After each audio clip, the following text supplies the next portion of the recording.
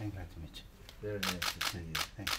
This is how Pope Francis greeted Russian Orthodox Metropolitan Hilarion Alfeyev, the Minister of External Relations of the Patriarchate of Moscow, at the Vatican.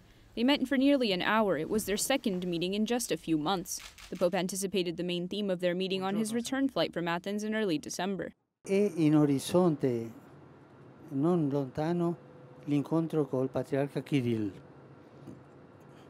E credo che la prossima settimana viene da me Ilarione per concordare un possibile incontro, perché il Patriarca deve viaggiare, non so dove, credo che va in Finlandia, ma non sono sicuro.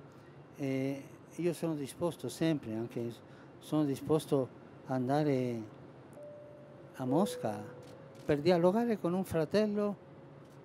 Non ci sono dei protocolli. The meeting would be very important because the Russian Orthodox Church is the largest and is currently threatening to excommunicate the Patriarch of Constantinople. This would further complicate dialogue among Catholic and Orthodox Christians. The first and only meeting between the Pope and the Orthodox Patriarch of Moscow took place at Cuba's Havana airport in 2016.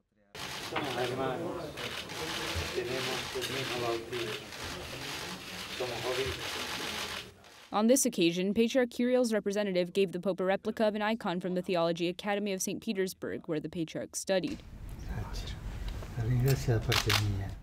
Pope Francis gave the bishop a mosaic of Our Lady Syncatibasis of God, which the Pope calls by a much simpler name. La Madonna della Scala si chiama. Il nome l'ho fatto io. Their goodbye was very cordial. Grazie, Santità. Пусть Господь благословляет вас.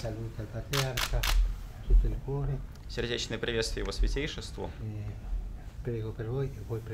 Господь благословляет ваши труды и дарует вам здравие и долгоденствие.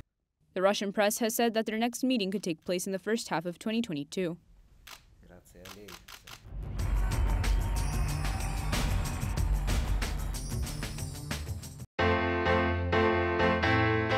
Would you like to see the Pope up close and personal? Download the Rome Reports app right now on your phone. There are versions available for both iPhone and Android, in Spanish and English.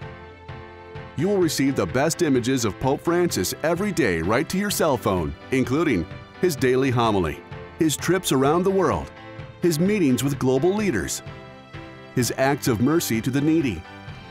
All this in a short and direct format, brief videos of 1 to 2 minutes, so you can watch wherever you are. Open your cell phone now, download the Rome Reports app, and follow Pope Francis everywhere.